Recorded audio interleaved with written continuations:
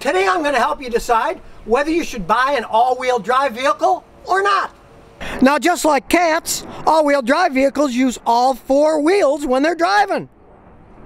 So, they hold onto the road really well and they don't slip in rain or snow. So if you drive like mad in the rain, it's going to be a lot safer. And I might live in Texas, but a few years ago we went to Lake Tahoe to go snowshoeing with the kids.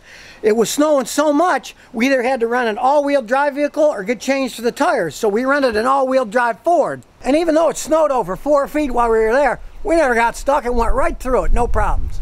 But realize there's a price to pay for all-wheel drive. In this Lincoln, it's $2,495 more than the two-wheel drive version, so you're going to pay a lot more.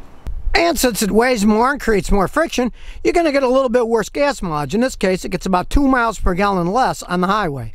And realize that tire upkeep is more expensive because as the tires wear, you have to replace all four tires at the same time, because if one tire wears less than the other tire, it makes the transfer case act strange and it can actually damage the all-wheel drive system.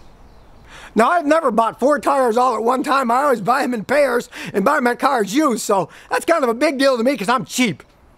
Now, if you wonder how it works, there's a drive shaft that goes to a rear differential just like an old-fashioned car that's rear-wheel drive. Here's the back of the transmission where it feeds into the drive shaft that feeds the rear wheels. But there's also a transfer case and drive shafts in the front. And that sends power with the CV joint to the front wheels. Now, in modern vehicles like this Lincoln, it's all controlled by computers. So it's a very safe and reliable system that really can hug the road.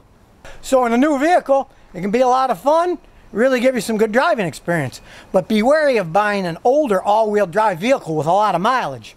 Because when these all-wheel drive transmission systems break down, I've seen people spend $6,000 or $7,000 and more having them repaired. And because of design, I've seen some take 3 or 4 hours to replace a starter that normally is a job that only takes 15 minutes. With everything crammed inside a tight space, there's not much working room on lots of all-wheel drive vehicles. So now you know the truth about all-wheel drive vehicles, and you can make a sensible choice. And remember, if your car has any problems, just visit the Scotty Kilmer channel before it's too late.